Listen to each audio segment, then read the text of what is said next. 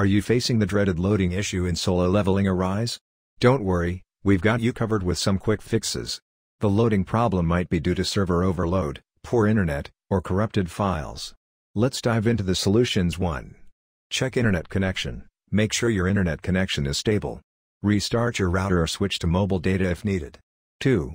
Restart the game. If you're stuck at the loading screen, simply restart the game. Clearing cache files might help too. 3. Check for updates. Always keep your game updated. Check for patches on Play Store or Netmarble launcher. 4. Server status check. Visit the official Discord or Netmarble forum to see if there's ongoing maintenance. If so, wait it out. 5.